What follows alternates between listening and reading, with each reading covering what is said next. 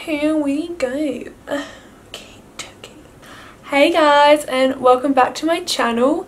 So today I've done this super uber dramatic makeup look. This is such a gorgeous colourful look. I haven't done one of these in so long, like a real dramatic colourful look. I haven't done one of these in like forever. I'm so excited to show you guys this tutorial. I had a lot of fun creating it for you guys. It's just a spotlight halo eye. So if you guys are interested in seeing how I got this look, then please stay watching. Okay guys, so I've already done like the base and everything. I thought I'd just skip to the eyes today just because I've done so many videos with my base and I thought I'd make this one a bit quicker. So I'm going to start with the eyes and I'm going to prime them with my soft ochre paint pot from MAC just to neutralise the lids and get rid of any like veins or redness or anything like that. And I'm kind of carving out the bottom of my brow as well with this because I am having a structured brow today. And then I'm just going to lightly set my lids with some pressed powder all the way up to my brow bone as well. Okay, for our first shadow I'm going to take my Morphe 350 palette on a 228 Luxe crease brush. I'm going to dip into this transition shade. It's like just a shade like a light warm brown, a couple shades darker than my natural skin tone. I'm going to apply this through the crease for a transition colour. And I'm actually rounding out the eye, guys, so I'm bringing the shadow up quite high in the centre of the eye, so where the arch is, kind of thing. And I'm rounding it out on the inner and outer corners. It's just kind of mapping out the shape as well as creating a transition. Keep in mind guys, this is a transition colour, so it doesn't need to be super opaque. Just dark enough so that you can see it and it can be a transition for the other colours to blend into. Kind of like that. So you've got your little soft transition. Next, dipping into this light orange shade from the Morphe 350 palette. This is going to be the next shade down in the gradient. I'm going to take it on a Luxe soft crease brush. It's just a slightly more petite crease brush, I believe. Like we're going from really sparse brushes down to really defined definer brushes, I guess we could say. So I'm just going to take this through the crease just below where we place the transition colour. And again in the centre of the eye ball, this socket area, I'm buffing that up higher than the rest to round the eyes out. And then tapering it back into the outer corner. So just follow the natural socket of your eye, the natural crease. Again, using barely any pressure, so I have more control on how much pigment I'm placing down. Okay, so once I've got our soft blend of that orange, I'm going to take a slightly deeper colour. I'm taking this kind of corally shade from the same Morphe 350 palette, and I'm going to take this on a Zoeva, I think it's called a Luxe soft definer brush. So the bristles are more dome shaped than sparse like the other ones, like the other two brushes. Well, I wouldn't really say it's like dome shape. I'd say the bristles are just slightly more compact together than the other two. They're a bit more sparse, so they apply the shadow more softly, whereas this packs it on a little bit darker. And I'm focusing the product on the inner and outer corners first to round out the eyeball, and then as we build up more product, I bring it through the crease and shade it upwards like I did with these other previous shadows to round it out. Because I'm changing the shape of my eye for this look, and I have more naturally elongated eyes. If you're naturally rounder, it's going to be easier for you because you can just follow the natural shape, whereas I've got to kind of bring it up a bit higher to round out the eyes so that they don't look so elongated. And then taking some of that orange shade on the very outer skirts of that coral shade, Just softening the edges. And so that transition shade on the very fluffy brush from the beginning. I'm barely touching it to my skin so that it creates a soft blend. Very, very soft. Like so. Now that we're getting on to the deeper shades, I'm going to take this gorgeous like pinky purple shade from my Juvia's Place Douce palette. It's in the shade Custard. And on that same soft definer brush, I'm going to whack that colour right below where we placed that corally shade. So we're going from those warm tones into this cooler tone, so you do need to do it just a slightly bit more blending to help those two different undertones blend into one another. So we might go back and forth between the corally shade and this one just to help them melt into one another. And I'm literally just letting that brush fall into my socket and let the socket of the eye guide it as I blend it through the crease. Next, I'm going to take Poison Plum from my Sugar Pill Burning Hearts palette. I don't think you guys can get this palette from the website, but you can get the single shadows. Tongue-tied. And on a petite crease brush from Zoeva, I'm going to apply that to the inner and outer corner. I might actually go in with a pencil brush instead.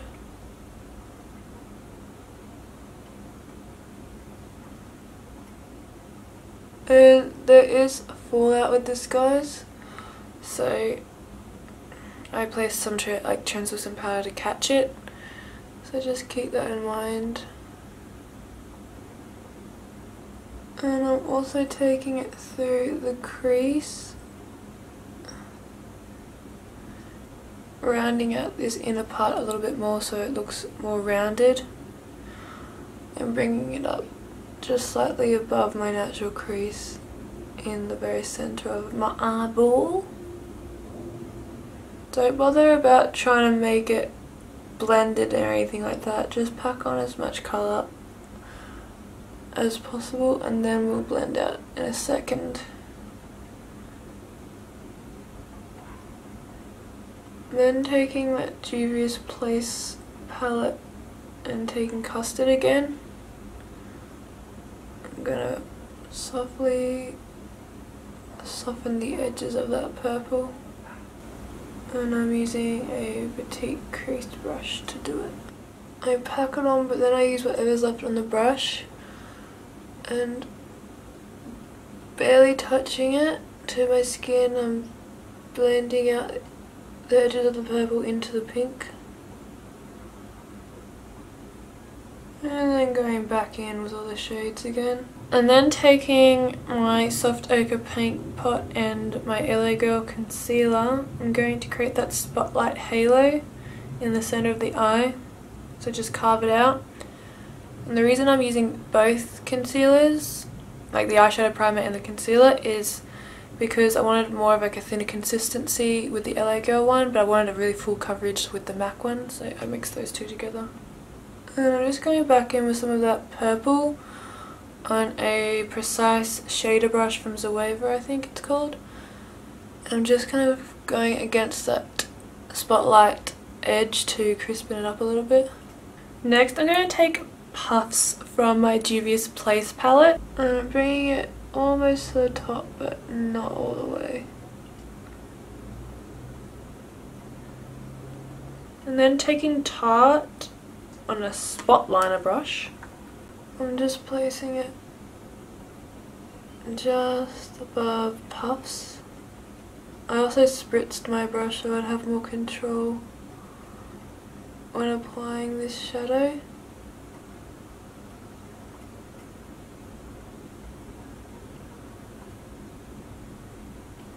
Puffs is pretty, but like it's not purpley enough. It's gonna take a black light from Makeup Geek. I think this will look so pretty, and apply it over top of Puffs. And I'm just going in with my finger. I'm just going back in with Poison Plum. I'm gonna blend the shimmer and the matte into one another.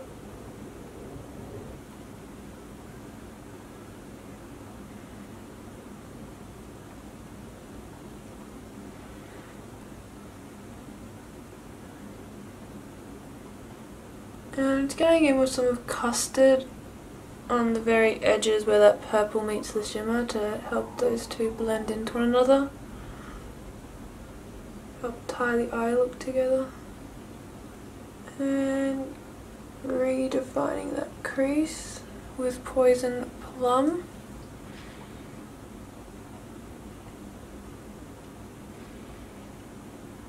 So I just basically blended out the purple into the shimmer, and I put a bit of like puffs and tart where purple met custard and custard met the shimmer, because I wanted it to kind of fade in and black light that duochrome shadow to be the very, very center, if that makes sense. Oh my gosh. And I left tart as like the top of the spotlight. I love this eye so much, guys. Oh my gosh. So what do you guys think? Like, this is Fairy from Attitude and this is Bambi from House of Lashes. Like, I'm not sure which one. It's like, do I want hella dramatic with this eye, or do I want more subtle? This is Fluffy. I really, really like Fluffy. Oh, it's such a hard decision, huh? So the lashes I decided to go in with are the Attitude lashes in the style Fluffy. I liked the Bambi ones, but I was like, what am I here today doing? Like, really, I'm doing a dramatic look and I haven't done dramatic lashes in so long, and these ones are just so beautiful. They're also short on the inner and outer corner and longest in the center, so they're going to round out the eyes as well. That's why I was choosing between Bambi, Fairy and Fluffy, because those lashes are short on the inner and outer corners and longest in the middle. So next I'm going to tightline with a black eye kohl. This is just the Full Spectrum eyeliner pencil from Makeup Geek in the shade Obsidian.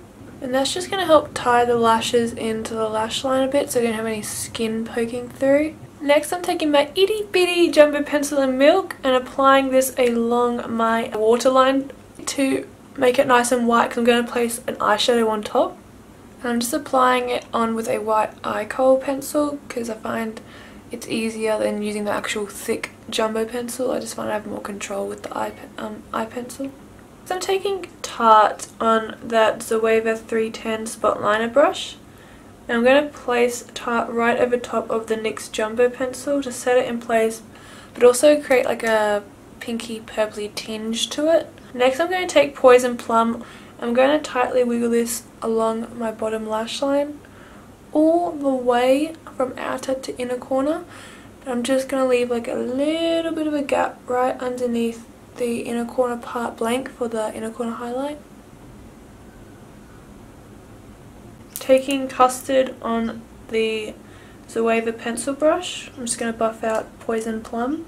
Then taking that orange and corally shade both on a gloss pencil brush, I'm just going to wiggle that against the pink to further blend it out and also tie the bottom lash line in with the lid space.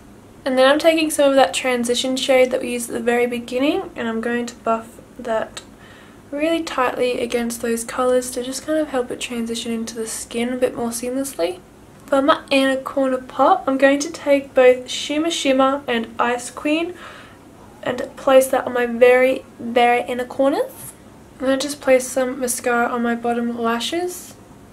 Now, I'm not like a big fan of spidery lashes, but if they're like a dramatic look like this where you need them to stand out against the bottom lash line, I do recommend it, especially with that like white eye kohl in the waterline. And I'm also going to highlight my brow bone before I forget with the same Shimmer Shimmer and Ice Queen eyeshadows. And that is the eye makeup completed. I'm so happy with how it turned out. So next I'm going to move on with the skin, and I'm going to bronze and contour and do all that good stuff. I'm going to start off with contour first, then I'll bronze. So I'm going to go in with my usual contour powder in the shade Breakup from Makeup Geek. It's a nice cool tone brown, perfect to create that nice chiseled shadow. And I'm just going to apply this with a fan brush to the contours of my cheekbones. And I like to bring it up the temples as well, so it kind of curves in.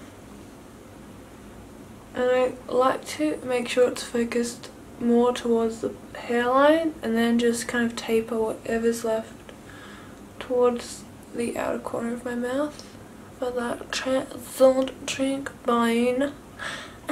Then taking my Michelin bronzer in the shade Barbados Babe, I'm just going to bronze the complexion.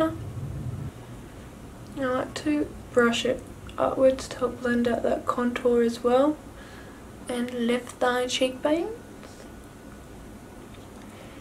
Hit that forehead, contour the chin. Make sure you blend it out, guys, because it's super obvious when you've just got a stark like bronzer line along the jawline. Even though I say that and I've got like a nice stark bronzer line along the cheekbones, but I don't know, I personally just do not like having that line along the jawline, you know? And kind of contourish the nose. And for blush, I don't usually apply blush unless it's like a really dramatic makeup look. I'm going to apply this gorgeous like muted rosy tone blush from Makeup Geek in the shade Infatuation, just along the contours of my cheeks. Then I'll taper like whatever's left on the brush onto the apples afterwards. And I'm going to be a bit extra with my highlight today. I'm placing this gorgeous strobing liquid from Maybelline along the high points of my cheekbones and on my nose and Cupid's bow. And taking Shimmer Shimmer,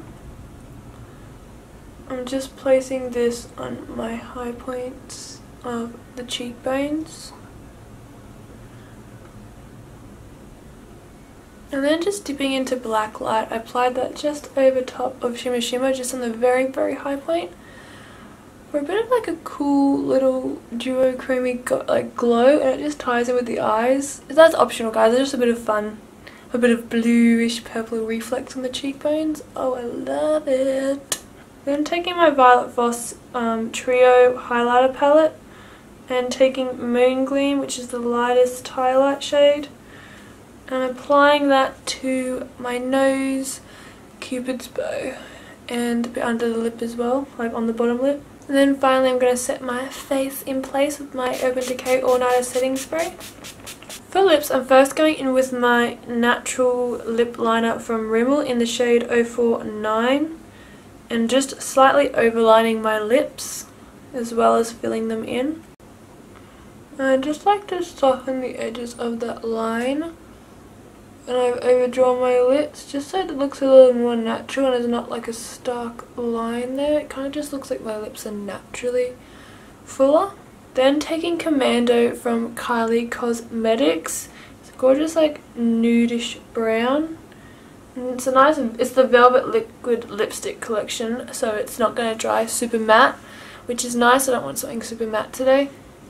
These liquid lipsticks smell like literally like those marshmallow chapsticks that you get when you're a little kid. Like I used to have one and it literally just reminds me of that so much. Like the childhood memes are so real right now. Next I'm taking the Dose of Colours lip gloss in the shade Undressed, and it's quite a nude colour, it's very light, so I'm just going to apply this to my lips as well because I want a glossy finish and I don't want the lips to be like the statement today, it's definitely the eyes, so I'm going for a real nude lip.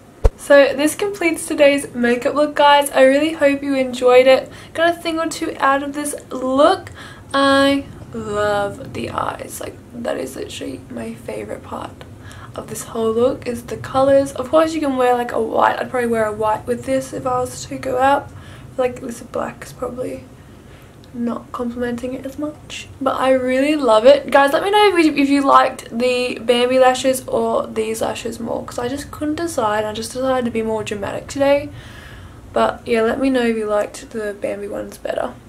Otherwise, guys, have an awesome day. I hope you enjoyed today's tutorial. If you did like it or you do recreate it, make sure to like literally tag me. I've left all my links to my social medias down below. Otherwise, guys, I'll see you in my next video. Have an awesome day. I love you all so much. Thank you for your support. Your unending love and support is so important to me. I love it so much. I am so grateful for it. So thank you so much. I love you all incredibly much, and I'll see you all in my next video. Bye, guys.